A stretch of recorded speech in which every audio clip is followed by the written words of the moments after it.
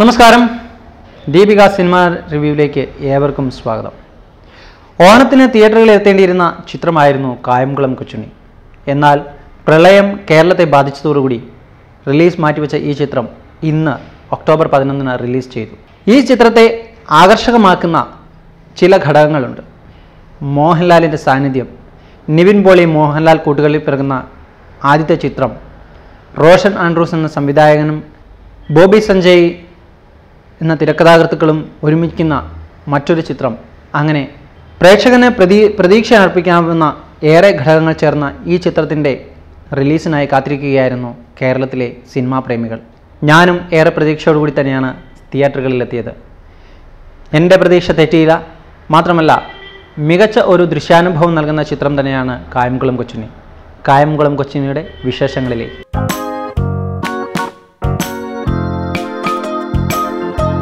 ബ്രിട്ടീഷുകാരുടെ പിടിയിലകപ്പെട്ട് വധശിക്ഷയ്ക്ക് വിധിക്കപ്പെട്ട കൊച്ചുണ്ണിയെ കാണിച്ചുകൊണ്ടാണ് ചിത്രം തുടങ്ങുന്നത്.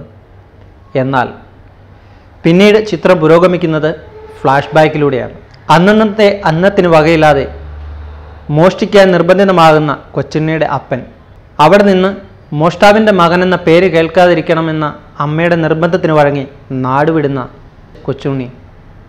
ഇങ്ങനെ ഫ്ലാഷ് ബാക്കിലൂടെയാണ് ചിത്രം പുരോഗമിക്കുന്നത്.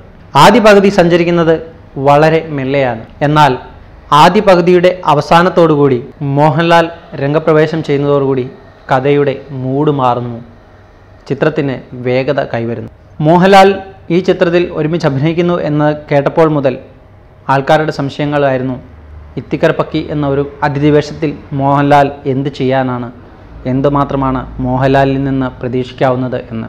ഏകദേശം അരമണിക്കൂറിൽ താഴെ മാത്രമാണ് മോഹൻലാൽ സ്ക്രീനിലുള്ളത്. എന്നാൽ സ്ക്രീനിലുള്ള സമയം അത്രയും ആൾക്കാരുടെ നിലയ്ക്കാത്ത കയ്യടി സ്വീകരിച്ച് തൻ്റെ ചെറുതെങ്കിലും വളരെ പ്രാധാന്യമർഹിക്കുന്ന ഒരു റോൾ ഭംഗിയാക്കി പ്രേക്ഷകരുടെ പ്രീതിയും കയ്യടിയും ഒരുപോലെ നേടാൻ ലാലേട്ടന് സാധിച്ചിട്ടുണ്ട്. ലാലേട്ടൻ്റെ സാന്നിധ്യം തന്നെയാണ് ഈ ചിത്രത്തിൻ്റെ ഹൈലൈറ്റ്. വെറും ഒരു അടിയാള പയ്യനായ മുസ്ലിം യുവാവിൽ നിന്ന് കായംകുളം കൊച്ചുണ്ണി എന്ന കള്ളനിലേക്ക് നിവിൻ പോളിയുടെ രൂപമാറ്റവും ഭാവമാറ്റവും അതിശയിപ്പിക്കുന്നതാണ്. തൻ്റെ റോൾ ഏറ്റവും തന്മയത്വത്തോടെ കൈകാര്യം ചെയ്യുവാൻ നിവിൻ പോളിക്ക് സാധിച്ചിട്ടുണ്ട്.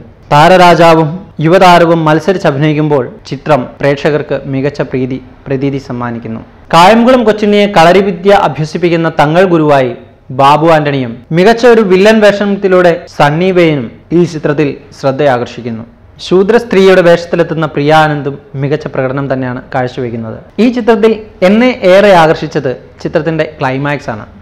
എല്ലാം അവസാനിച്ചു എന്ന് കരുതുന്നിടത്തു നിന്ന് ഒന്നും അവസാനിച്ചിട്ടില്ല, പുതിയൊരു പ്രതീക്ഷ തുടങ്ങുന്നു എന്നതുപോലെ ഒരു വലിയ ട്വിസ്റ്റുമായി എത്തിയാണ് സംവിധായകൻ റോഷൻ ആൻഡ്രൂസ് നമ്മെ വിസ്മയിപ്പിക്കുന്നത്.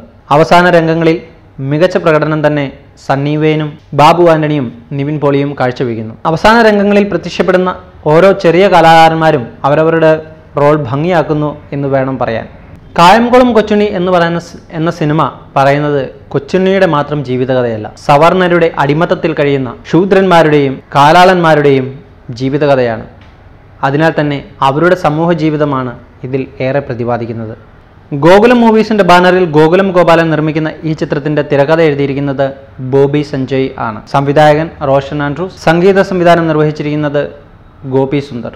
ഒരുപക്ഷെ 200ഓളം വർഷങ്ങൾക്ക് മുമ്പ് ജീവിച്ചിരുന്ന കായംകുളം കൊച്ചുണ്ണിയുടെ കാലത്തെ അനുസ്മരിപ്പിക്കുന്ന ദൃശ്യം ഒരുക്കുക എന്നതായിരുന്നു ഈ ചിത്രം നേരിട്ട ഏറ്റവും വലിയ വെല്ലുവിളി. ആ വെല്ലുവിളി അതിൻ്റെ തന്മയത്വത്തോടുകൂടി ഏറ്റെടുത്ത് പൂർത്തിയാക്കുവാൻ ഛായാഗ്രാഹകന് സാധിച്ചിട്ടുണ്ട്. ചുരുക്കത്തിൽ ലാലേട്ടൻ്റെ മാസ്, നിവിൻ്റെ ക്ലാസ്, പിന്നെ കോരിത്തെരിപ്പിക്കുന്ന ഒരു ക്ലൈമാക്സ്. അങ്ങനെ ആകെ മൊത്തം നല്ലൊരു ദൃശ്യവിസ്മയം നൽകുന്ന ഈ ചിത്രത്തിന് 4 ഞങ്ങൾ നൽകുന്ന റേറ്റിംഗ്.